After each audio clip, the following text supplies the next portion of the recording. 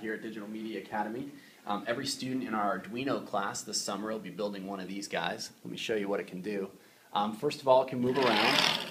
Pretty simple controls. What you'd expect from any first-person shooter, you just control it with WASD. So you can go back, you can go forward, right and left. It can turn on a dime. Right now it's communicating with the laptop with Bluetooth. Let me show you that module. Here we go, that's the Bluetooth module that we're communicating with. Notice a couple other features it's got. It's got a fan. This will be used in competition to corral ping pong balls and get them into a goal. So you can turn your fans on and off independently and drive around with them to try to control the ping pong balls during the competition.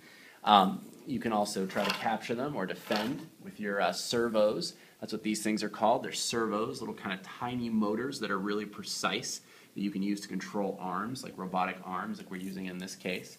While every student will start with the same basic materials, there'll be a lot of